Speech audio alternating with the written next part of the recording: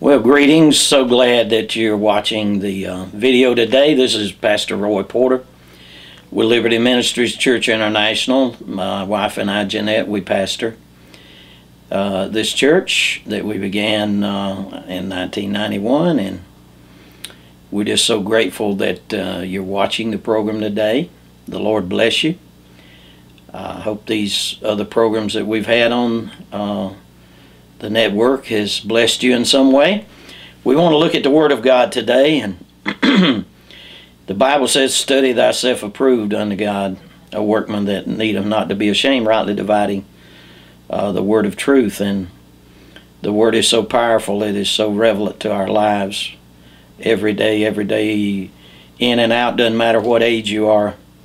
The Word of God guides us, instructs us in every part of our life.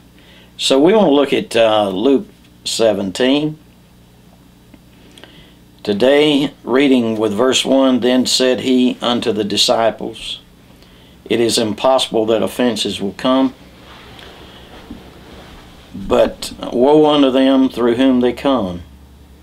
It is better for him that a millstone was hanged about his neck, and he cast into the sea, than that he should offend one of these little ones." In other words, if we're Christian, offenses are going to come because of our walk with the Lord, because of our relationship with Jesus, and we know they're coming, and the Lord tells us how to deal with them. And it's so important because this affects our walk with the Lord. It affects our faith being activated and working for us. It affects our prayer life, because if we've got strife and envy in our hearts, the Bible said every evil work is there. So it's important that we deal with offenses correctly, as the Lord instructed us to. Verse 3 says, "Take heed to yourselves. If thy brother trespass against thee, rebuke him. And if he repent, forgive him." And that doesn't mean that we scold him, that we are very unkind to him, that we're nasty to him. Everything that we do in a loving manner. And you can be sincere with someone, and they see your sincerity without even raising your voice. So it doesn't mean that we scream out, "And I rebuke you in the name of Jesus." No, we don't do it that way. We just let them know if they offended us, and a lot of times we're offended. The best thing to do is be quiet and just deal with it ourselves, because sometimes people don't mean to offend us. They just not thinking about what they're saying or the way they're saying it, and so we have to give them a pass. But if somebody that we know is deliberately trying to offend us, of course we can go to them, and we should talk to them. But we should, as much as possible, we should try to keep peace with people. It says in verse 4, "And if he trespasses against thee 7 times in a day, and 7 times in a day turn again to thee, saying, I repent." Now it says, saying, "I repent." If he does it 7 times in a day, you kind of doubt he's repenting. But if he comes back to you saying, "I repent," thou shalt forgive him. So we forgive people 7 times in a day, it says. Another place, the scripture says 490 times, 70 times 7. That's the way God forgave Israel. 70 years he forgave them for their transgressions before he allowed them to be carried captive into Babylon, and they were there. Well, 70 years they didn't keep the Sabbaths, and they were in Babylon 70 years in captivity. And we know there's a 490-year period there concerning dealing with Israel. We won't go into that today. But anyway, we're supposed to have a forgiving spirit. That's what it's saying. We're not supposed to be going around with unforgiveness, because if unforgiveness gets in our life, it can turn into bitterness, and a root of bitterness can defile many people. And so we need to walk in love and walk in forgiveness.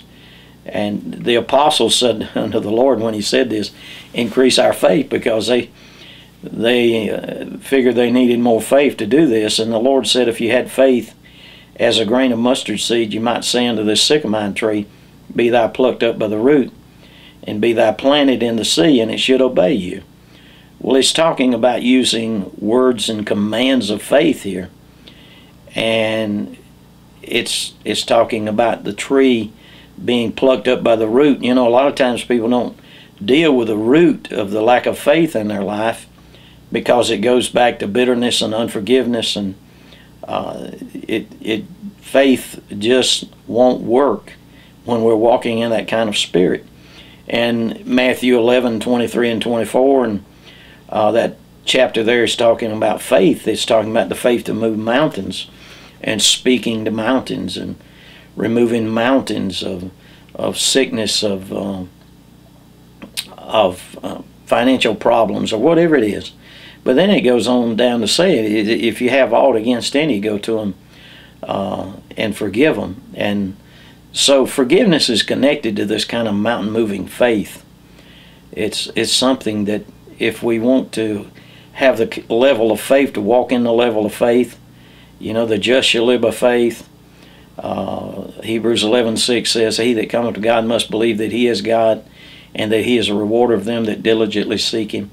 If faith is going to work for us, we have to walk in love, we have to walk in forgiveness. And forgiveness is a gift. It's giving someone something they don't deserve many times, because sometimes if people don't repent and ask you to forgive them, the best thing for you and the best thing for me is to forgive that person. Because I heard a preacher say one time, if you don't forgive someone, it's like taking poison yourself and watching the other person to see if they're going to die, because the poison will kill you. And believe me, I know, I've been there before. And so for our faith to be activated, for our faith to work for us, we need to forgive. And the apostles said, Lord, increase our faith. And the Lord began to instruct them in faith there about the size, if you had faith as the size of a mustard seed. And so this is connected. When we command things obey us, we need to be walking in love, and we need to be walking in forgiveness. Verse 7, now this is something that I meditated on for years and sought the Lord for years to understand. I really didn't understand it, these scriptures here, what the Lord was talking about, but he began to open these up to me. But which of you, having a servant plowing or feeding cattle? Now he's telling us how we get faith and how we keep that faith, that we can speak to something and it would obey us. And of course, you know, I've seen this happen. I've seen the Lord do this in my life, that I spoke to things, and sometimes they moved instantly and sometimes it took a while. But that mountain did move, and God promises that the mountain will move. But which of you, having a servant plowing or feeding cattle, will say unto him by and by, when he is come from the field, go and sit down to meat? In other words, if you got a servant plowing and working in a field, and personally I don't have any servants, you might have some, but Jesus is giving an illustration here of someone that had servants and they worked in the field for their master. And you know, when they came in from plowing or feeding cattle, the master didn't tell him when he came in from the field, servant, go sit down and eat, I'm going to serve you. That's not the way it worked. It's in reverse here, what he's saying right here. But look, he goes on to explain, and will not rather say unto him, this servant, the master will say unto this servant, make ready wherewith I may sup, and gird thyself, and serve me till I have eaten and drunken, and afterwards thou shalt eat and drink.